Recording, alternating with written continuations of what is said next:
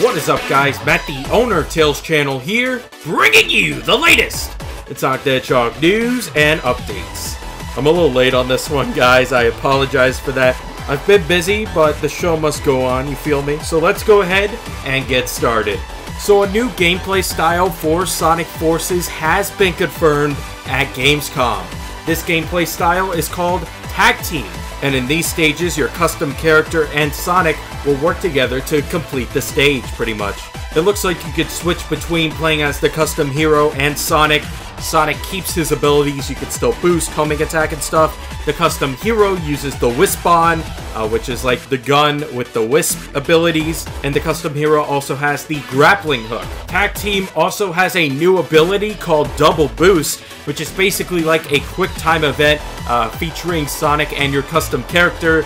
They both boost at the same time, and you have to keep your boost going to get to the top of the pyramid, as shown in the gameplay demo by IGN. I'm not going to show it here because it's their footage, but I left a link in the description down below if you want to check it out. It's the full gameplay footage of the Tag Team level. Here's another pretty cool thing. The Sonic the Hedgehog YouTube has released a brand new song in Sonic Forces. This song is for Metal Sonic, and it's actually a remix of the USA Sonic CD's Metal Sonic boss fight song. It doesn't have the wheeze like the Japanese version. It's the American version, but it's remixed. Definitely a good choice in my opinion, considering that Sonic Mania just remixed the Japanese version. And it's actually pretty ironic that, you know, Sonic Forces is being made by a Japanese team and they're using the American version, whereas Sonic Mania was being made by, I guess, mostly American team, plus some people in like Australia and other parts, but primarily America, and they used the Japanese version. Pretty good, pretty good.